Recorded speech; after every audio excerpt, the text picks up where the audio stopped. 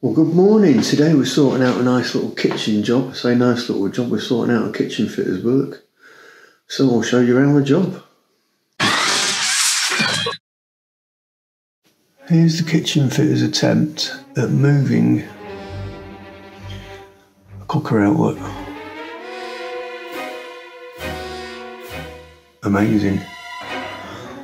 Cable comes down there. We've got an outlet over here for the hob, which is just gas. The cooker there, so talk about being in the zones. Unbelievable. So we're going to chase that up there. Pop a joint in the ceiling. Reconnect the cooker. Revert the hob.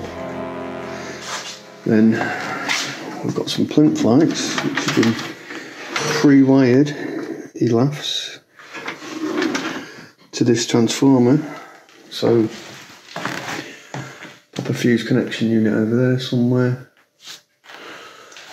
Sort that out where the old pelmet lights were. Reuse that feed if we can, and then in the ceiling we've got to get rid of these two lights, put 8 downlights in, a couple of pendants over what will be the worktop, and try and reuse that switch. There's also an outlet going there for the fridge freezer, so we're going to chase down there and crack into it from above somewhere. Right, I've just pulled this out. Not with any great force. That's the connection in the back.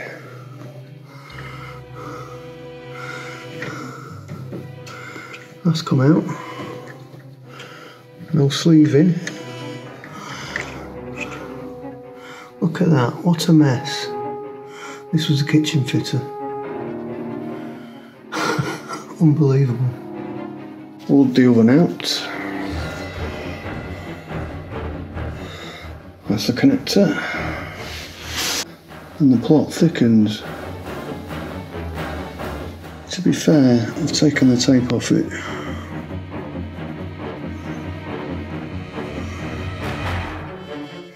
Quality connection.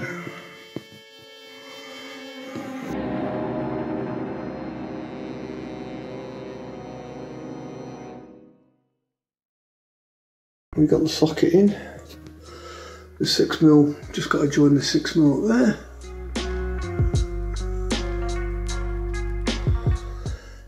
Around the back.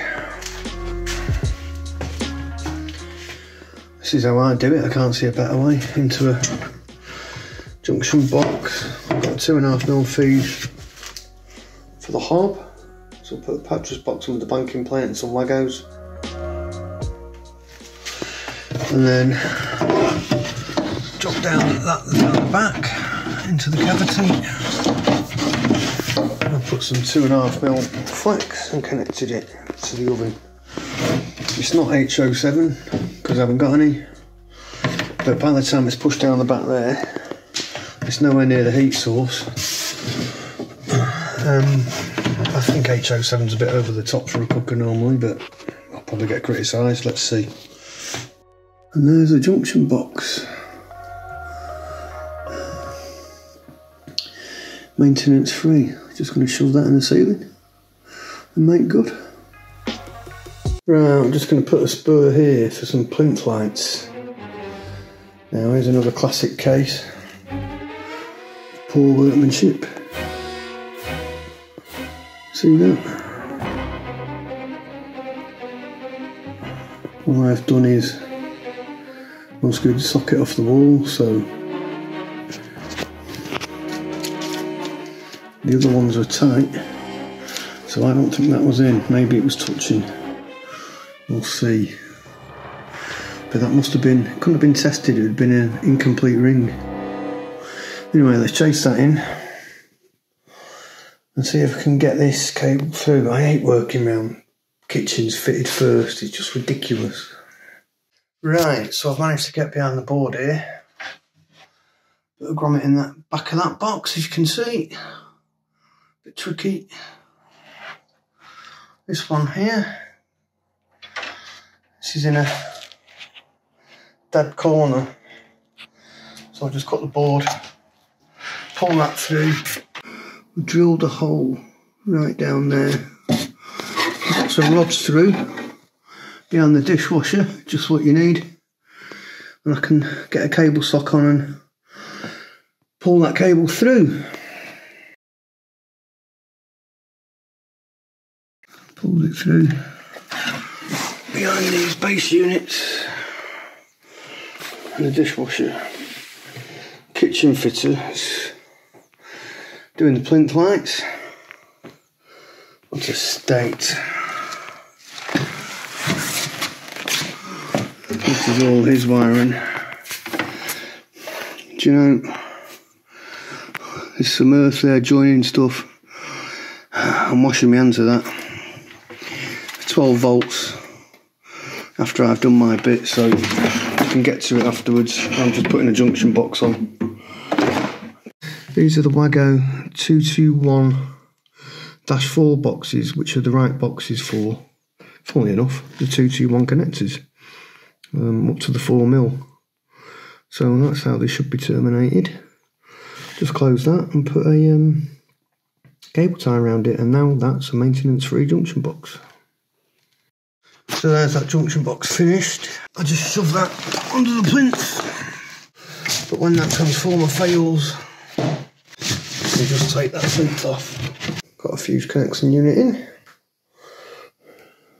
Flying cable, I'm going to clip that. Right, this is important. Can you see that? Pop that in there. Because I've used 1mm cable. That's all the load is. I've got 2.5mm supply in it, but 1mm on the load side, because that's all I need. It's supplying some plinth lights. So, change the fuse to the right size. See that too often where it's the wrong size fuse.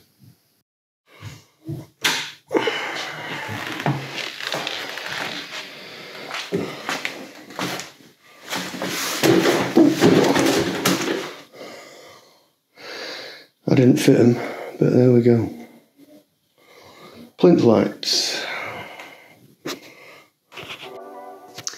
Right, now we're on to fitting downlights. So, marked up, check for clearance,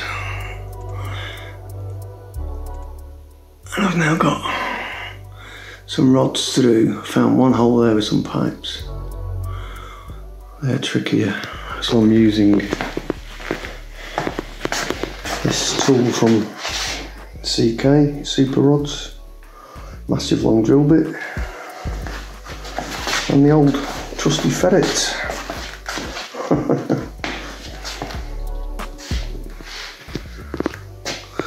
So, I think we're still going to have to cut a couple of access holes because there's 2 joists in the way on some of these, and I just can't get through. Right, I'll come back to it in a bit. Oh, we've got a feed there. And then that one just comes off and feeds that one, but they're all clipped to these joists, very difficult to get to, so we'll see what I can do. And he says we've also got some in-ceiling ventilation or ducting. There's 2 of them there. I don't know how that's going to impact it, but I haven't seen anything up there yet. Okay, let's crack on. Right, we're through.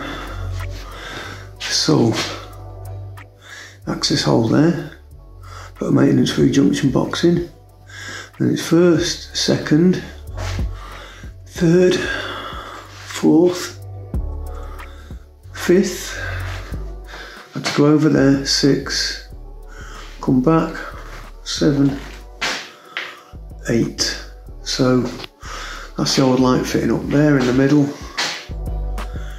and I've cut 2 access holes there to get through double joists because that would have been impossible, and an access hole there for to access the old clip cables and put the new maintenance free junction box in. And this ceiling construction I think I've recorded it on a separate clip. Is mad. It's a really strange 3D construction. First time I've ever come across it in my life. So,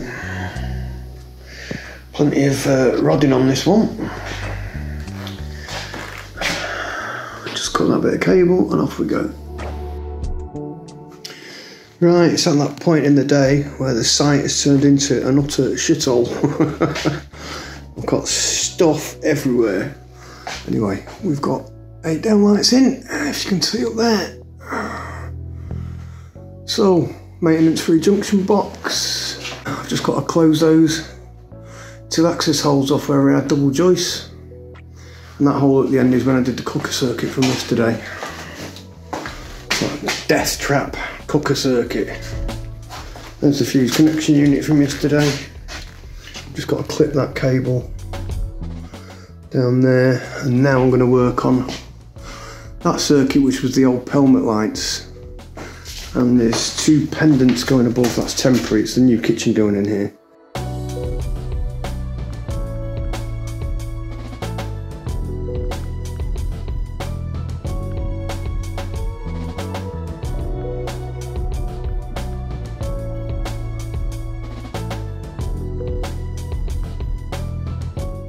Well, good morning, welcome back everybody. It's day 3 now of this kitchen. It's not really a kitchen rewire, a little kitchen job.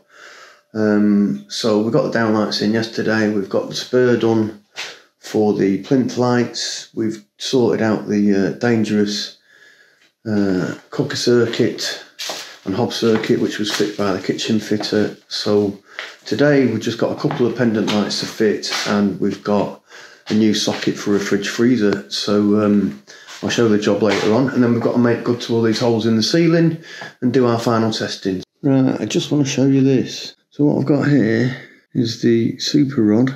Stuck the magnet on there, push that flexi piece through, push the chain through the joist. There we go, I've got the cable sock with an adapter on the other end. So that is something that without the super rod kit you would have a massive struggle with, a massive struggle. So that's taken me 5 minutes, and I'll be able to pull the cable through there, and I'm going to do the same for linking the cable through the 2 pendant holes. Less than 5 minutes, cables routed through those holes, no access hole, pretty simple, super rod. And there are the lights finished. Didn't take too long. I hate those lights, adjusting them anyway. Finished lighting.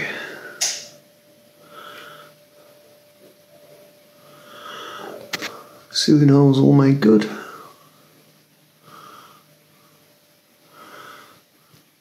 Right, that's that job all wrapped up. As you can see, I'm back in the office now.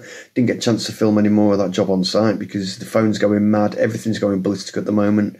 I'm working on my own, obviously. I'm trying to get somebody. It's just crazy. And I'm really excited because I've had my first inquiry off a YouTube viewer. So that's amazing. Thanks to everybody who's watching and subscribing. And for anyone who's new around, don't forget to subscribe, like and share. And I think that's it for now. So everyone have a great weekend, and I'll see you on the next video. Bye.